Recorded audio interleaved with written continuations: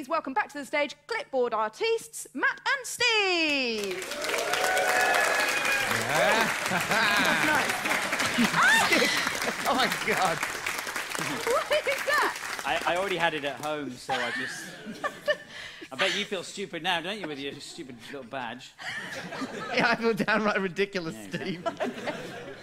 All right, we'll do this song. This song is called What's the Equivalent of? Oh, what's the equivalent of? An X-ray at the dentist. About 50 bananas. So what's the equivalent of? A weekend in Cornwall. 300 bananas. Yeah. So going to the dentist is 6 times safer than a weekend in Cornwall. That is a Callum and Debbie statement. So what's the equivalent of? Lying next to someone as you sleep. About half a banana. Speak for yourself. So what's the equivalent of? All right, eating a banana. That's 1 banana. God, what are the chances of that? So what's the equivalent of? A handful of Brazil nuts. About 100 bananas. It's not the potassium this time, it's the radium. What's the equivalent of? Flying from London to New York. 800 bananas. Yeah, That's 100 bananas an hour. about that, yeah. Well, I've got to eat them all before I land. You can't take them through customs.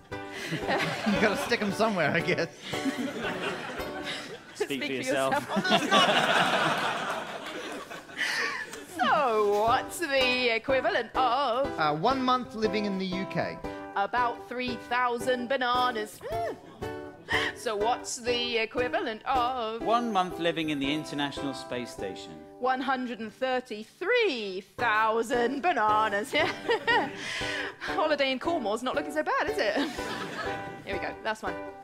So, what's the equivalent of? The maximum annual limit allowed for employees of the US nuclear industries.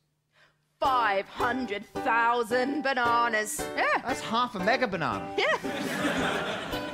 Or it's 1,400 bananas a day. Yeah. So I can safely eat 1,400 bananas every day.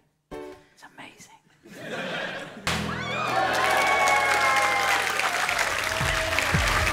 What will they think of next?